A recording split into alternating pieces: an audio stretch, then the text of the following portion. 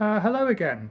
This is just a quick update video on the one I did last winter about this heat pump or air conditioning, depending on which way you call it. And say this is the low mount one. It's now on blasting away at 23 because, as you know, we're just hitting a cold spell.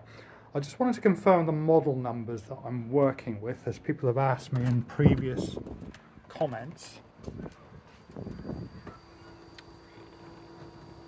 So that's the outdoor units model there, look. Just to confirm that.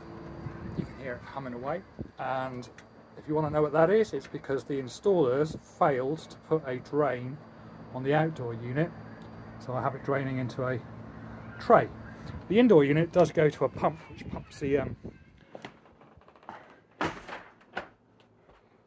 from behind the wall and off round the building to a waste pipe. I don't know why they didn't do that for the outdoor unit as well, but they didn't, and I've yet to, because of course in the summer, to be honest, I've only had it on about 2 or 3 times this summer. It's not really, doesn't really get that hot in this place. So what I'm going to show you is a comparison of the summer usage and winter usage. First of all, just let me just show you, because people ask which one is it I've got. So this manual is for a couple of the units, but as you can see, the outdoor unit I've got is the 13, and this is the energy ratings for these units that came with it.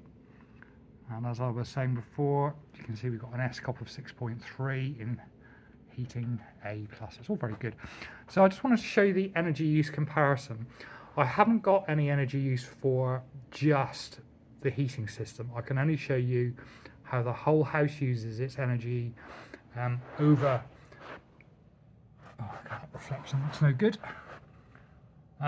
So this is British Gas's energy usage, and you can see January this year, obviously we have cost more to run the hot water. It needs more heating, there's more lights on, you can't dry on an air dryer so often, so you use more tumble dryer. So 421 kilowatt hours total usage for the entire property in January. So if I just flip that forward, you can see February, March still 400 odd, and as we start approaching the warmer weather, the entire thing drops down to around the 200 mark, really, 200, 250. So it's about half the usage in the summer as the winter. So you can see that with the extra hot water and all the heating on all the time, we go to 220 kilowatts per month in the middle of, that's a bit low because we were away for a bit of that time. Come on. Oh, thank you, British Gas. Anyway, we saw that earlier on. The other thing I wanted to show you is temperatures.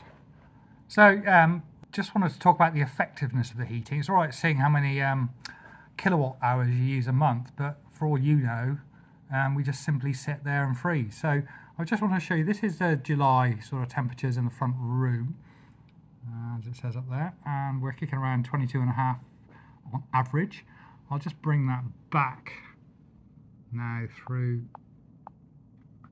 As you can see, in March it averages 22.1. February we're averaging 21.8. As you can see, it does dip at night, but we keep it nice and warm. You can see it up every day, up and down as we come home. Even in January we're averaging 21.1, but say that's an average. I mean, really, if you want to look at how it works in January, 8 o'clock in the morning it's actually around 20 degrees because the heating's been off and it's cooled down overnight. And then when we're sitting there at home, as you can see, we keep it at around 23.5. So we do keep the place warm for that money. The bedroom, which doesn't have any heating, it just has, say, a duct. And of course, people do like to keep the temperature in the bedroom a bit cooler. So let me just let this load for the bedroom. Sorry about the delay. Ding, ding, ding, ding, ding.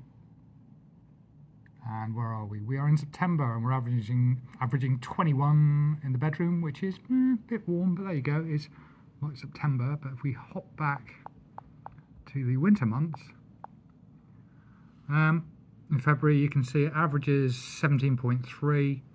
There are peaks, and to be honest, if you want to sleep well at night, it really needs to be about 17, 18 degrees, doesn't it?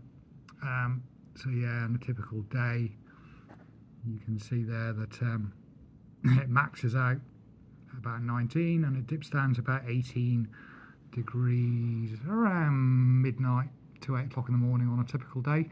So perfect temperature, and all of that is maintained by the duct that I think I've shown you in the other video, just behind here.